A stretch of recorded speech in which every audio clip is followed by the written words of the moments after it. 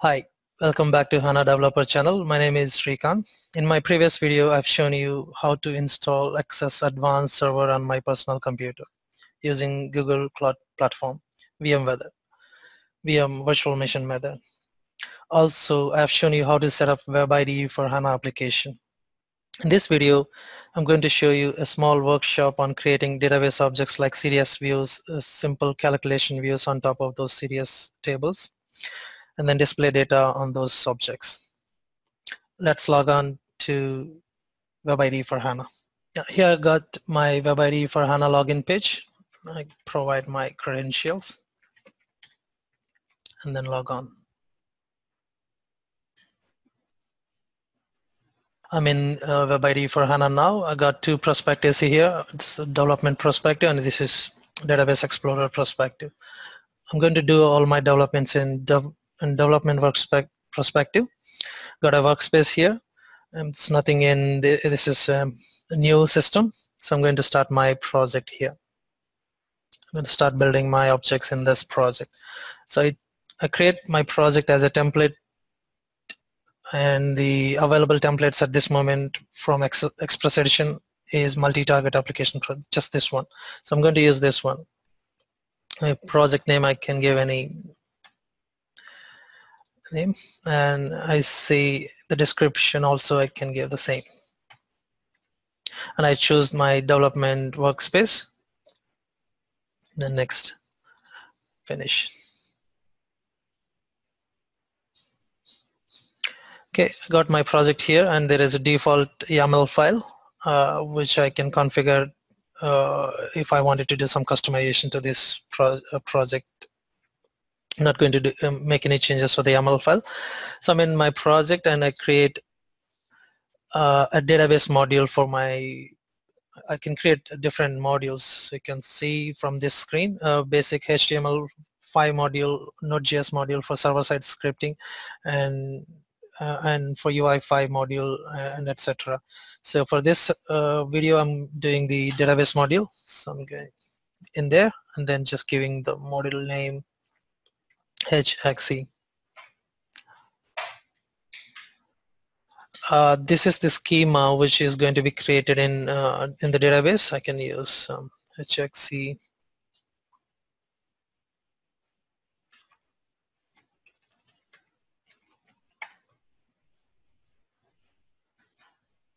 And then I choose the database version HANA2.OSP02. I can choose build module after creation, or I can build the module later.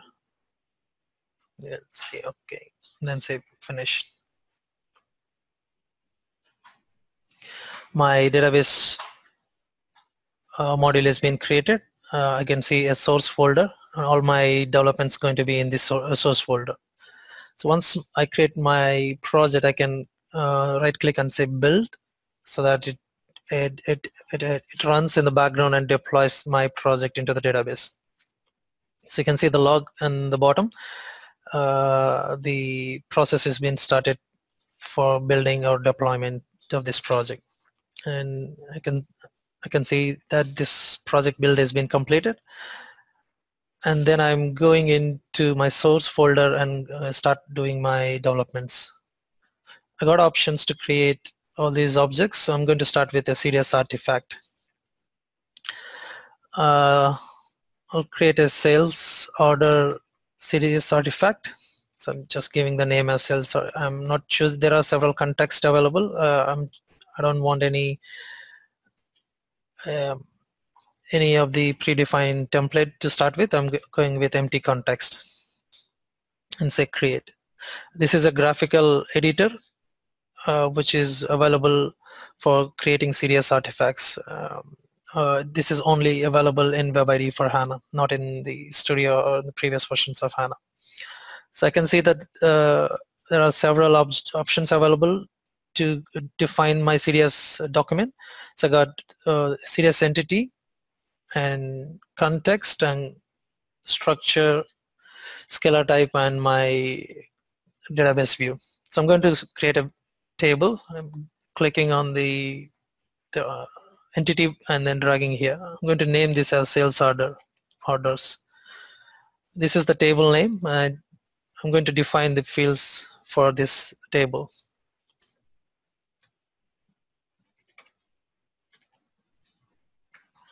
I can say order ID.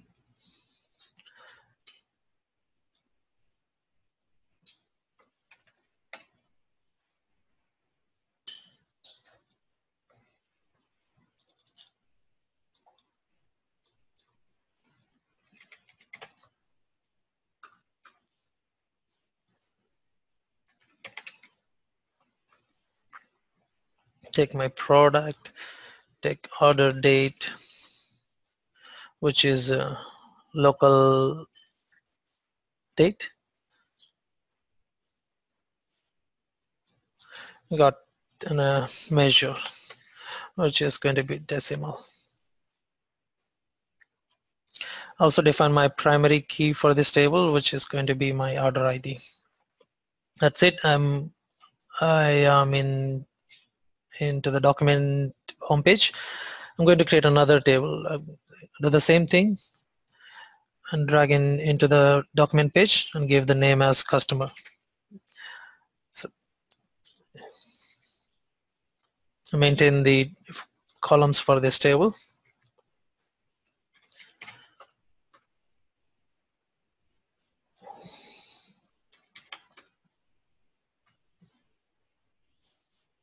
Give just the name.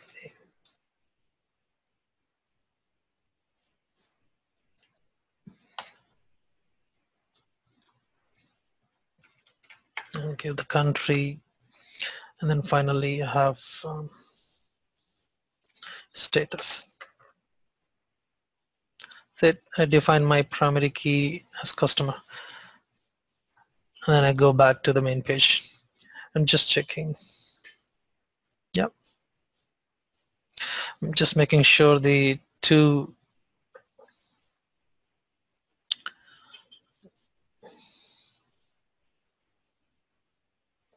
Okay, I got my two tables defined here, and I'm going to start building these objects into the database.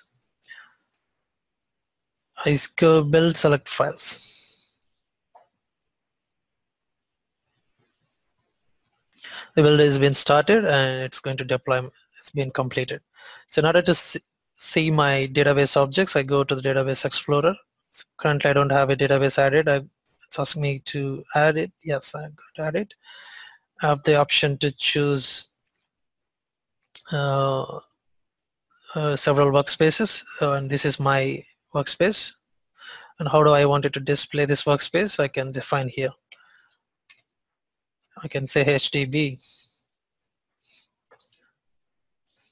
So this is my database. I can see the tables, all the tables which are deployed in. Yeah, I can see my tables here. This is the structure of my table for customer, and this is the structure of my table sales orders. You can see that schema is created as HXE my name _1. This is the name I've given when I'm defining my project in the workspace. Okay. Now I'm going back to development workspace, and I'm going to build my simple calculation view here. So same path, I'm going to choose create new calculation view. I'm going to name it sales order CV. The name is same. It's going to be cube. The same options available here as well. I got default cube and dimension. I'm choosing the cube, and I say okay. I switched my default node to projection, and I can start my calculation view building. So you can see this is the node used for join, and this is for the projection, and this is for aggregation and rank. And we got some new nodes you can see from the screen. It's a create minus, create intersect, graph, and we got table functions for scripting and etc. We're going to see all the new ones in the later videos. Yeah, now I'm going to pull a projection into this my screen canvas. I'm going to say it as a sales order. Add my data source, which is a sales order. So this is the table we created from CDS artifact. Got my, I wanted to get all my columns to the output. So I'm clicking on the header and say move it. So got all the columns selected for projection. I'm going to insert another projection here. This is for the customer table. I got my data source, which is customer table. Once I finish, get all my fields here, transferring to output, and I'm going to start joining these two tables right there. I can just connect this one.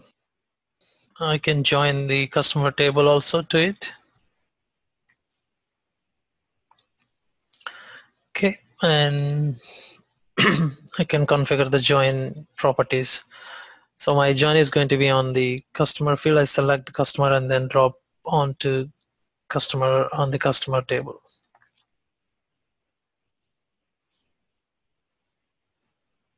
My join has been made. I can configure my join properties here, and I wanted to keep it as one-to-one relation, and it's going to be a left outer join. And then I'll select what are the fields to be in there.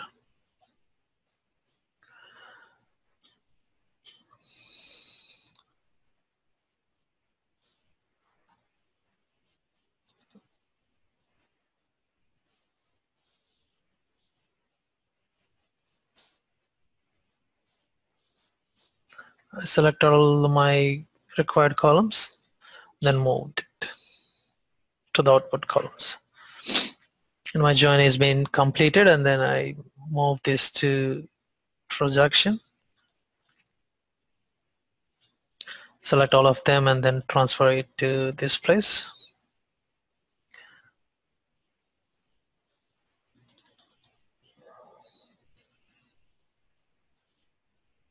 And the semantics, I just check everything is, there are new parameters came in new properties came in HANA 2 SP. Like deprecate, which is if you wanted to make this view to be deprecated and not used by any other developer, you can define that. There are some other parameters which we've been seeing it from the previous versions. Not big difference. We're going to see some of them in the future video series. And I'm going to save my calculation view and then deploy it, build it.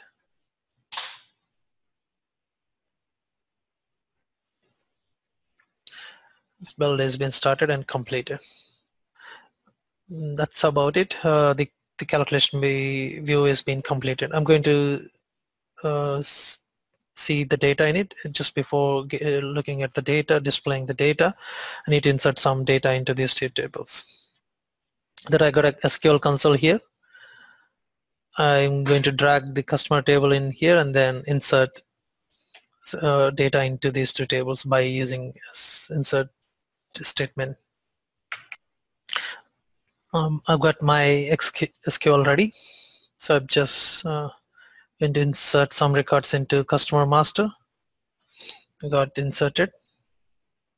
You'll see the log in the bottom. Also insert some records into the sales order table. I can see the data by Open data. This is the customer master data table, and this is sales order table. And now I go into the database development perspective and choose to display the data on my calculation view.